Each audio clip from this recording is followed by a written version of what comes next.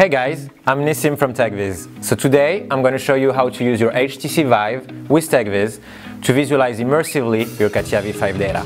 You'll see, it's really easy. So here you have a Catia V5 application open with a Dodge model on it and the TechViz window. I have to remind you that TechViz doesn't import, export, nor convert any data. It's directly from your native application. You just have to click on it and it's there. Okay? So let's get started. Open your Catia V5 model.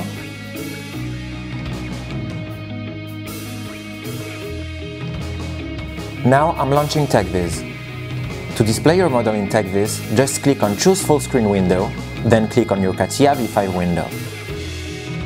You can see directly the Dodge model displayed. It's really easy, guys. Now I can navigate in full immersion in my 3D model and review my project. As you saw, the process took less than 3 minutes and it's quite easy.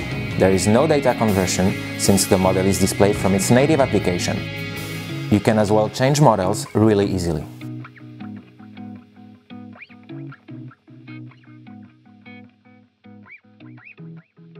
Okay, so thank you for watching. I hope that you've enjoyed it.